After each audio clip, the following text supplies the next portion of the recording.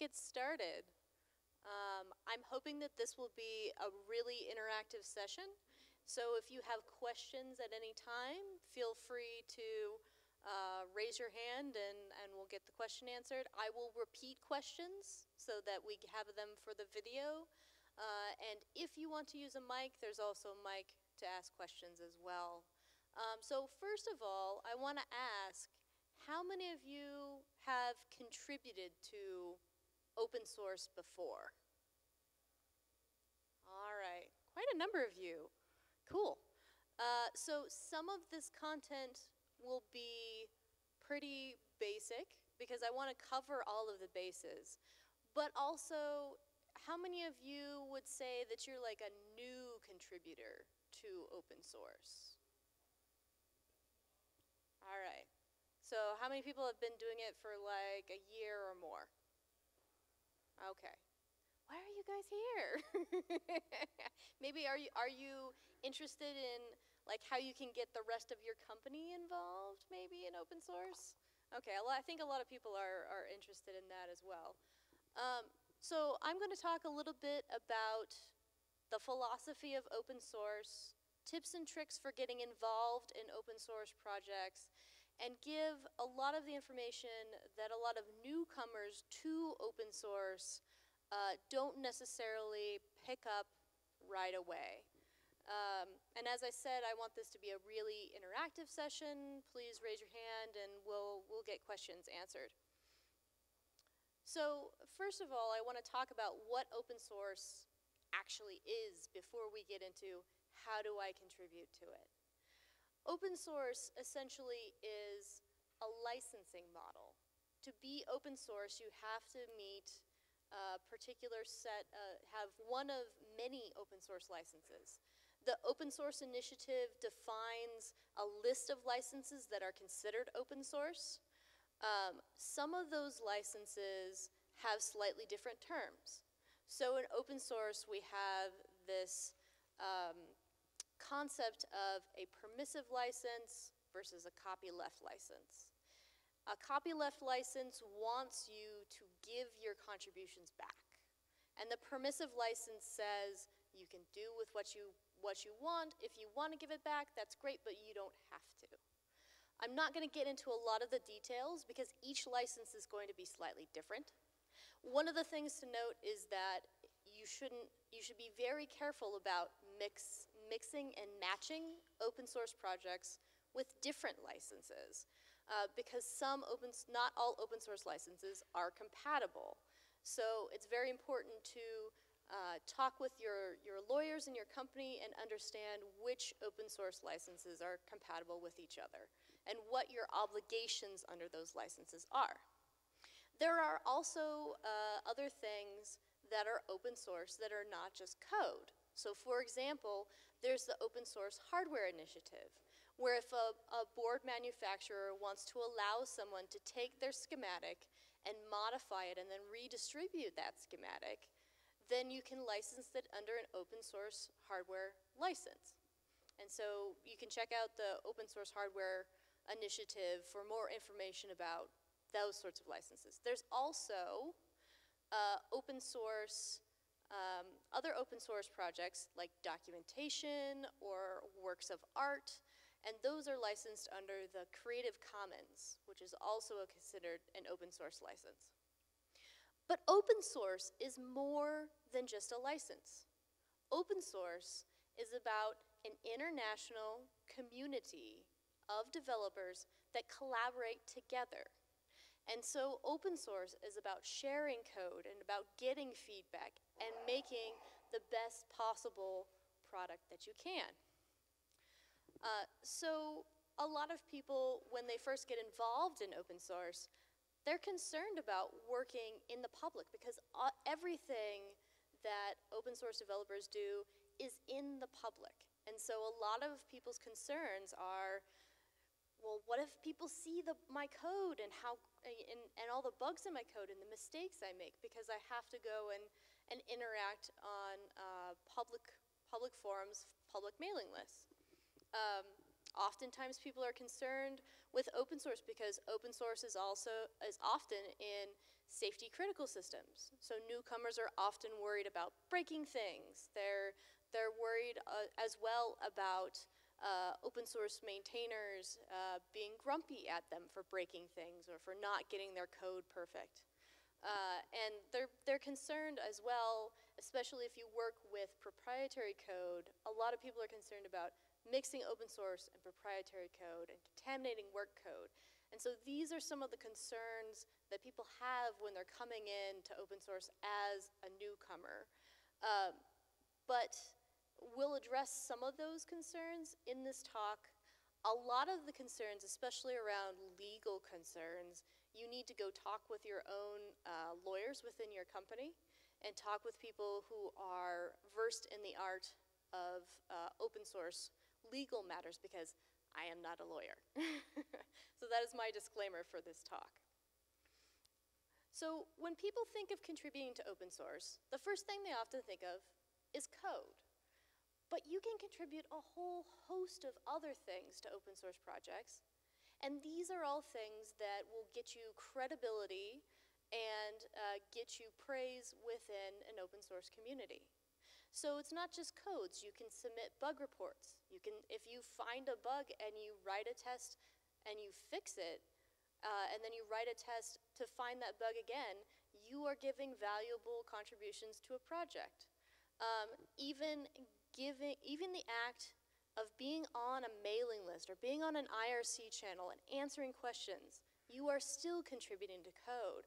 So there's a lot of people that say, I'm not a contributor to open source, but they're still sitting there answering questions, helping newcomers, and this is a very valuable thing to do. There's also things like writing documentations, writing blog posts, doing tutorials. These are all ways to contribute to open source that are often not recognized in our community that likes to focus on technical aspects and technical code contributions. Any questions so far? We can talk afterwards. This is all that would fit on the slide. So for when people start to get involved in open source communities, it's like walking into your local coffee shop. And you're new. There's a lot of established relationships that you may or may not know about when you walk into an open source community. There's people who have worked together for years, and they know how each other codes. They can just say, oh yeah, and we'll do it this way, and they know immediately how. So when you walk into a new open source community, it's your job to kind of figure out what those relationships are. There might be a whole bunch of people from different backgrounds. They might be from different companies. They may not be paid to work on the code. They may be hobbyists or academics. And so figuring out how the community relationship structure is very important. A lot of the times it's useful to note that there are subgroups within open source projects. So within the Linux kernel, you may have different subsystems with different people working on it. Some people might be working on USB, some people might be working on the networking layer, and so you need to figure out who is working on what. And sometimes there will be a file called maintainers, or you'll be able to look at the history from the repo and figure out who is the maintainers. But it's very important to identify who the key players are there, so that when you do start to contribute, or you do report a bug, you know who to listen to, and maybe who doesn't know what they're talking about or is maybe a troll. There are a whole bunch of different community norms depending on which open source community you work with. I'm going to give you a general framework for how a lot of open source communities work, and then you'll be able to find which tools the community is using. But until you sit there on an open source community mailing list and actually learn about how the community collaborates, you're not going to be effective in working with that community. So there's a lot of lurking that needs to go on before you actually get involved in an open source community. because a lot of the community norms are not going to be documented. Yes.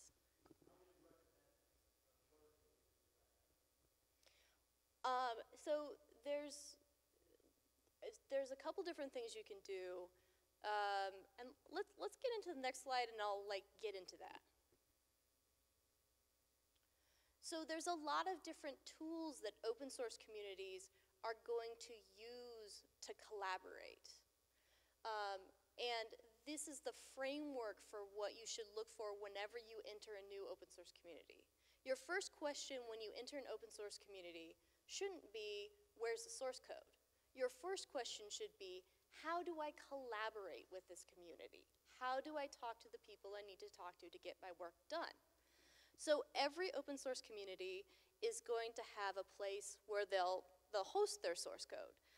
That may be GitHub, that might be self-hosted, they may even still be on SourceForge. There will be some sort of website where you can actually download the source code. And then there will be some sort of way for people to answer short, quick questions. And these are the sorts of questions like, I am starting to go through the installation process, I run into this bug, I have this error, can someone help me? These are the sort of quick back and forth questions that you want to be able to get answered. And so all open source projects will have a tool to do that. It might be IRC, which is Internet Relay Chat, it might be Jabber, it might be a forum, Discourse, Matters Most, but it's going to be some sort of tool where you get this quick back and forth. And then you'll also have tools where there's going to be these long-form design discussions. That might be a mailing list, you might be submitting your contributions to Garrett, or you may have another way to contribute. But I think when you're doing the lurking, it's very important to identify those two key areas, because some people miss the two. Some people will find the mailing list and they'll see patches going back and forth, but because they don't look for that forum where they can answer quick questions, they miss half the conversation. So it's important to lurk on both.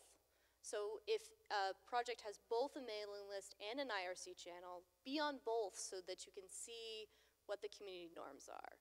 When someone contributes a small patch, see who gives feedback. And then you'll be able to learn from them and figure out how to do contributions better. Does that answer your question? Okay. The other types of tools that open source project uses, a lot of open source projects will use continuous integration to be able to test their code. So this might be Jenkins, it might be another continuous integration system, but a lot of them will have a set of tests that they want you to run before you actually make your contribution. There will be a bug tracking tool. This might be Bugzilla or Launchpad or Jira, a whole bunch of other different open source tools. And documentation. And it's important to note that documentation is often split into the official documentation and then the unofficial documentation. So the documentation might be a quick start guide, it may be a document that describes the features that are involved, but then you'll also have a documentation that's maintained by the developers that is usually a little bit out of date, might not be organized very well, but might have the answer to your problems. And those are going to be like a wiki or maybe a Stack Overflow forum. These sorts of things are, so there's this official documentation and unofficial documentation. All right, any questions so far? All right. So let's talk about some of the different roles that are in an open source community. In an open source community, one of the key members you need to look out for is a maintainer. Sometimes they're also called a core contributor, a code reviewer. There's a lot of different things, but they are someone in a position of authority within the project. And it's very useful to you to know who is in a position of authority in the project. A maintainer is kind of like a park ranger. They answer random questions from a lot of people. They clean up people's trash and fix bugs.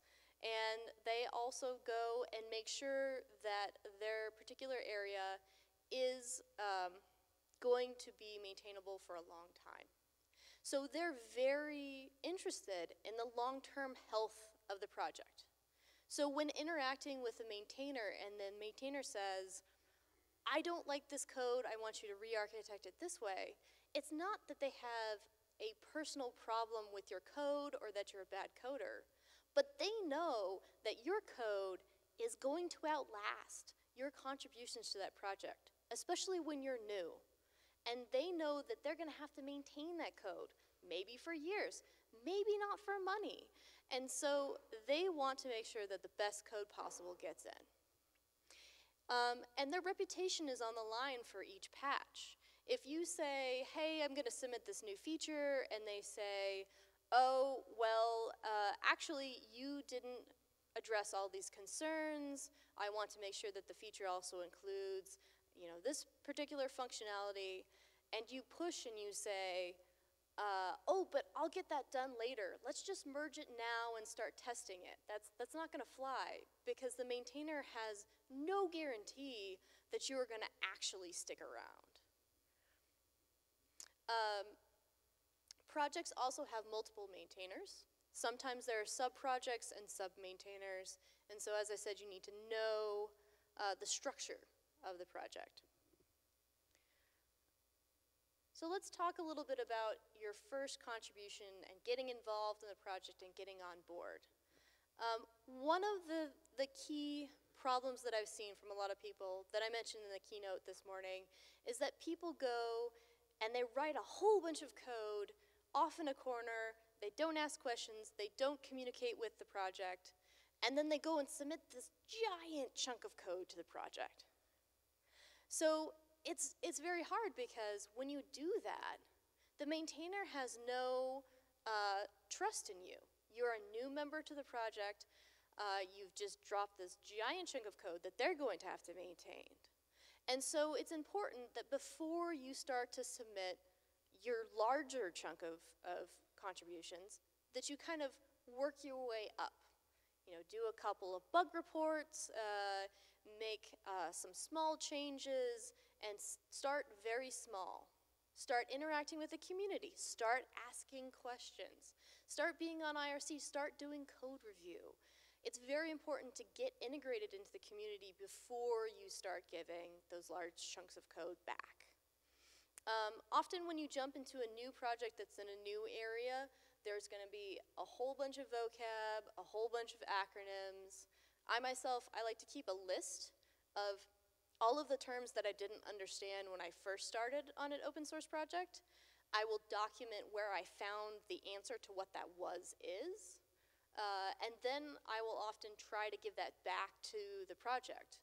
Because if you're improving their documentation for the next newcomer, you're proving that you also have learned things. And so it's very useful for establishing that trust relationship with the maintainer to do some documentation fixes.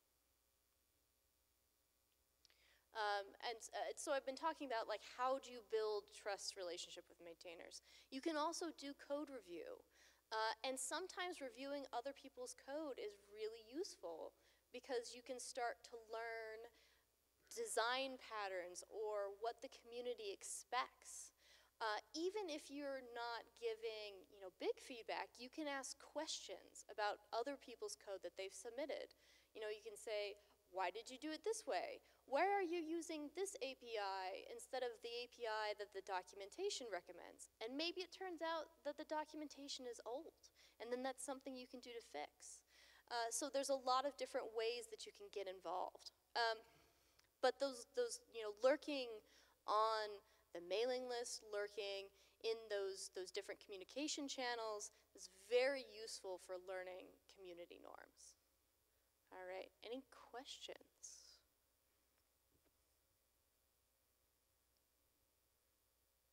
All right. Speaking of questions, tips for asking questions. Because when you're a newcomer, oftentimes you come into an open source project and you're like, I don't even know how to start. I don't understand what they're talking about, and I don't even know where to start asking questions. And if you go and you send a giant document to a maintainer and say, I'm trying to answer all of these questions, or I'm trying to work on a project, and I don't understand how USB works. If you ask these broad, generic questions, the maintainer's not going to have time to respond. But you can kind of work around it with a social hack. So if you start to ask very precise questions, and if you document like where you looked for the answers to those questions, then the maintainer knows that you have done your homework, right? And might actually be more inclined to answer your questions. But if you don't document where you looked, then they might just say, oh, point you to the documentation, and then you have to say, well, the documentation doesn't actually cover my question.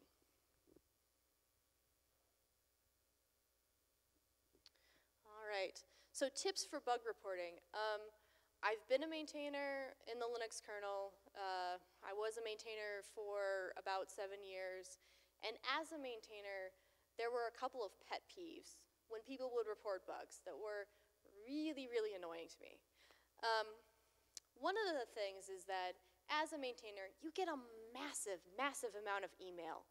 And so if you as a bug reporter don't figure out who to send your bug to, and you just send it to the mailing list, it's most likely going to get lost. So you need to do your research and figure out who is the most likely person to actually fix this bug or answer my question. And the same goes for asking questions. Always find the person who is most likely to answer your question and add them to the CC list or at them on whatever forum software you're using. The other thing is, when you report a bug, don't just say it's broken. Please walk me through how it's broken. What did you expect? What error messages did you get? Was there anything odd about your system installation? Please give me hardware information, platform information, OS versions. A lot of open source projects will have a list of things you can provide when you're getting a bug. Some of them will have a script that will gather all that information for you, and you should be able to provide that as something to the maintainer for how to reproduce the bug. Also, don't report a bug and then go away. It is so frustrating as an open source maintainer for someone to report that they have a problem, and you start looking at the logs and you need more information from them, and then you post information like, hey, I need you to enable this debugging, and then they never come back. And you never know, and sometimes you have a fix, and you say, oh, I think this will fix the problem, but if the bug reporter doesn't actually come back and say, yes, this fixed my problem, then I'm not going to merge that code, because it's code that hasn't been tested. So don't report and then walk away. If you have hardware that you need to reproduce the particular problem, please hold on to it. I hate it when people say, oh yeah, that broken USB device, I threw it away. It's like, please, just hold on to it and keep like the particular cables you use. So tips for code review. When I go and I submit code to a project, oftentimes it will be in several different commits, several different patches. And I will get a long list of feedback based on each commit or each patch. And in that point, what I do is I just make a little text file and I just have notes on all of the different things that people have asked me to change.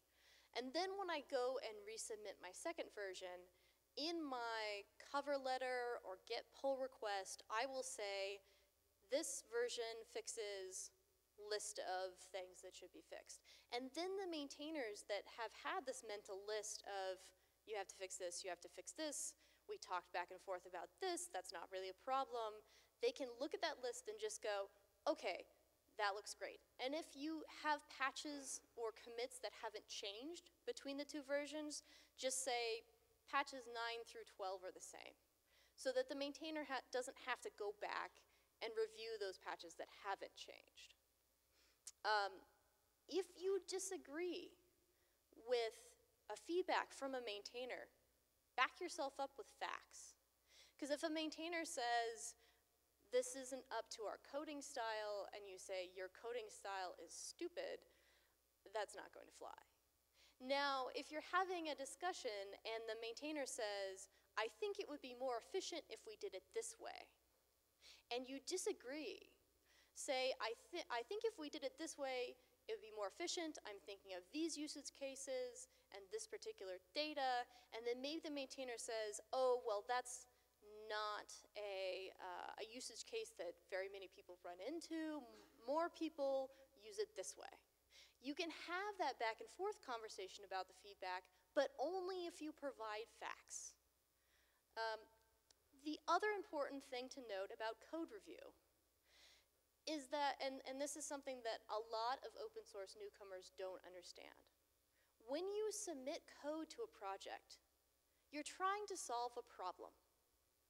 You are not trying to get your particular code into a project. You're trying to solve a problem. So if someone has already been working on this and they beat you to submitting the patch, that's fine because the problem was solved. If an architect says, I need you to rewrite this to be more maintainable, that's fine because eventually the problem gets solved. It's not about getting your particular code in. So it's important to not be too attached to your particular version of the code.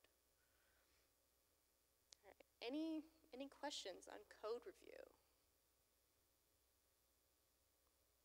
All right. So there's a lot of different signs for finding welcoming open source communities. A lot of people get involved in open source because their company needs them to work on a particular open source project because it's part of their business strategy. However, if you want to just get involved in open source in general, then it's important to find a welcoming project. Usually welcoming open source projects will have good documentation. They might have a code of conduct so that there's not grumpy maintainers that you run into. And then they will also advertise their communication channels.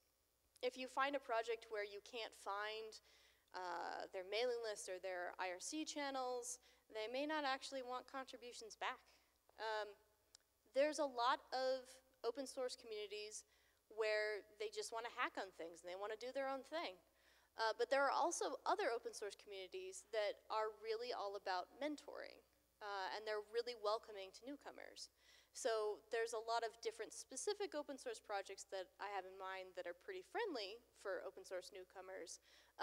But usually you can find those if you look at the list of projects that participate either in the REACHY internship program or the Google Summer of Code internship program. Because those are already programs where there's mentors who are dedicated to getting newcomers involved in open source. And so it's better to look at those lists and try to figure out what's a good project to start getting involved in open source. All right. So at this point, I'm out of slides. There's a couple different things we could do. One is, let me see a show of hands. How many are newcomers to open source contributing? Okay, cool. So one thing we could do is go through a particular project and find those communication channels that I talked about. And the other thing I could do is I can just answer any pressing general questions that people have. So if people have questions, then please go for it. And anything about open source communities or getting involved, or philosophy of open source, which I talked a little bit about this morning, are certainly on topic.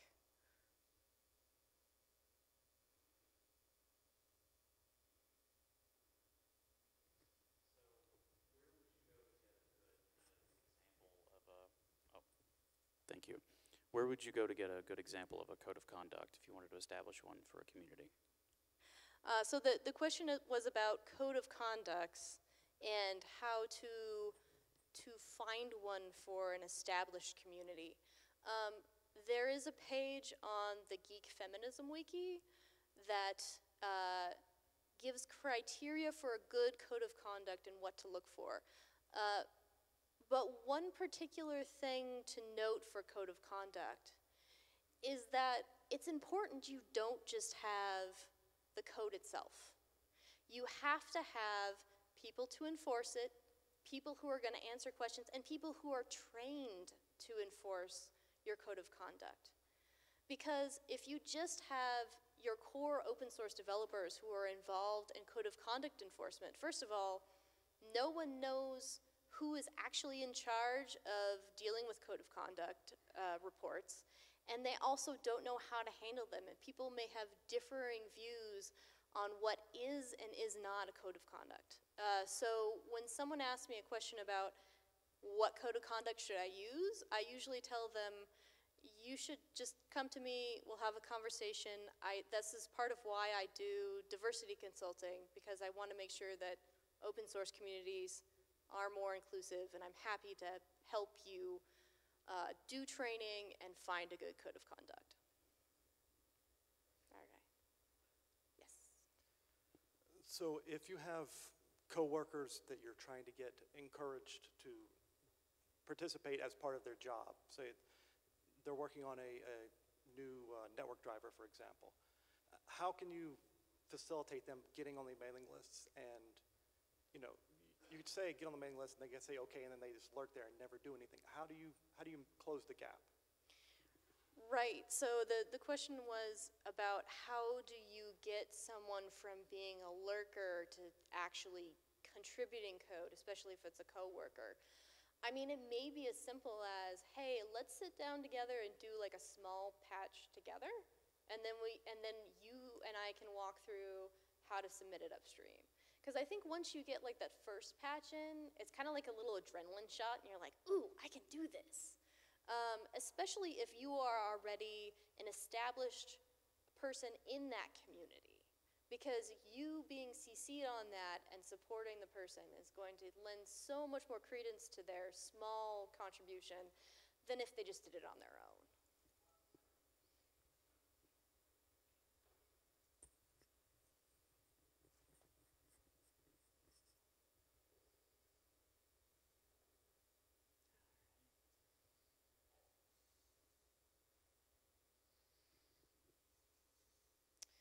All right.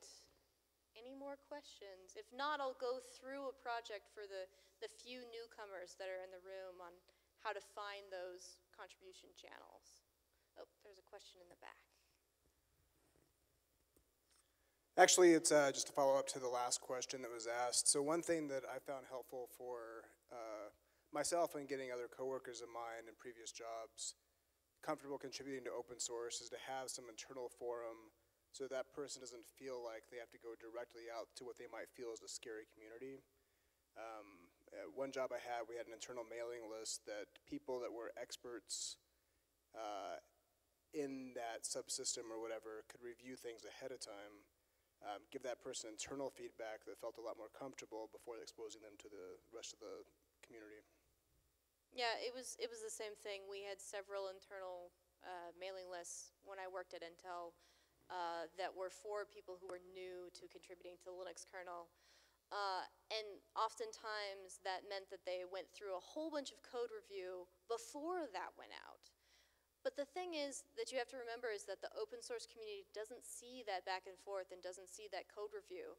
So then you go, some newcomer comes and submits a bunch of patches that have versioning information or they have signed off by people, and the open source community doesn't see that.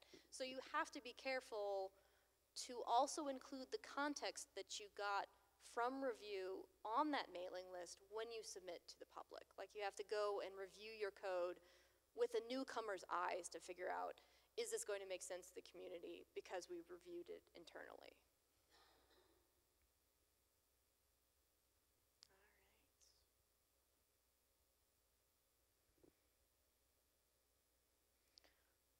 So I'm just going to go back to that list of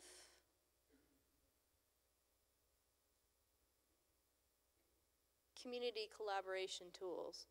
So for the newcomers in the room, we're looking for source code, we're looking for a way to answer a quick question, where to have a design discussion about contributions, and then maybe continuous integration, bug tracking, and documentation. So the example I'm going to use here is the Yocto project. And the Yocto project, oh, hold on.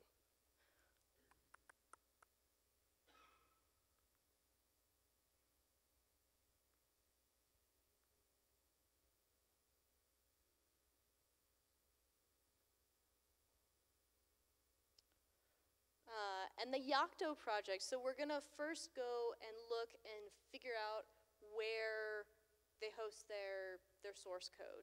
So when I think of source code, I'm really looking for like a link to their repository, but to me, downloads looks like somewhere maybe I could find the source code. So if you go to downloads, you'll see that you can actually find tarballs of the tarballs, or you can find the Git repository. So the next thing that we would be looking for would be a way to have short questions answered. So let's try to find that on the Yocto page.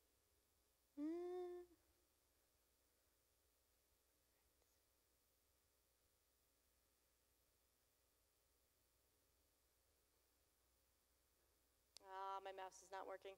In any case, I don't think we can go through all the examples, but if you go to something like the Yocto project with that list I gave you, you'll be able to find things like their bug tracker, the IRC, the mailing list, and so it's useful to have that particular list in mind when you're going to projects. All right. Any additional questions?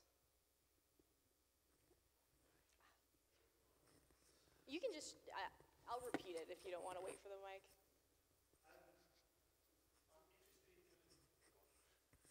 I'm interested in any kind of quick tips that you can do. There's a phenomenon with GitHub projects where you've put it on GitHub and you're done. Are there any quick tips you can make a GitHub personal project more appealing? Right. So with GitHub, yeah, I think a lot of people think, oh, if we have a project and we push it on GitHub, then everyone's going to come and it's going to be great. Tips for making GitHub projects work. You have to also reach people outside of GitHub. So it can't just be all interacting on GitHub. You need to write blog posts about the particular project, need to be on Stack Overflow, answering questions. You need to have someone, a bunch of people essentially, promoting your project.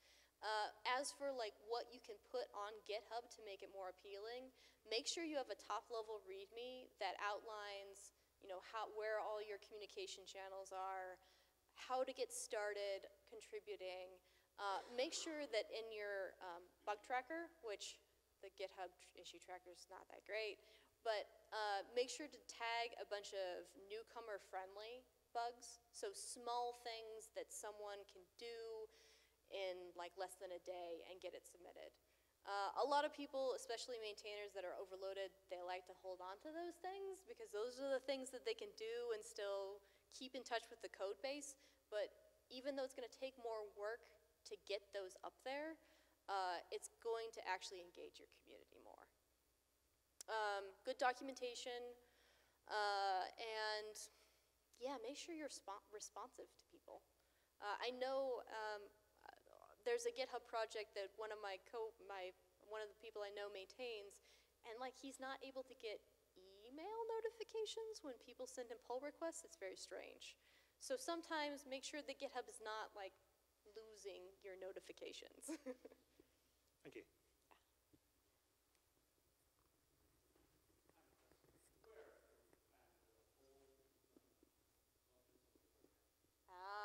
That's a question I get asked a lot, but there's no definitive list of all of the open source projects. There are companies like Black Duck that go and scan projects for licensing. But what you could do, for example, is you could go on GitHub and you could search for a particular license term. And then you could find open source projects that have that license. But there's no good list of here's all of the open source projects. And that's why I suggest if you're starting to get involved with open source, go look at the list on Google Summer of Code and Outreachy to find a good project that will be welcoming to newcomers.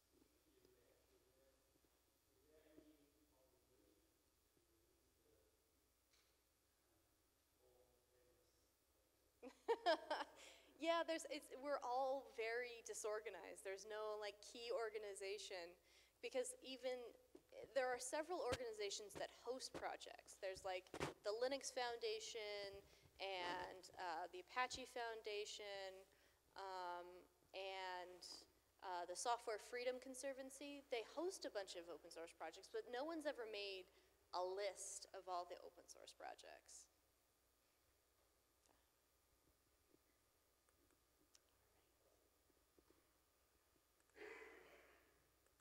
Additional questions? All right.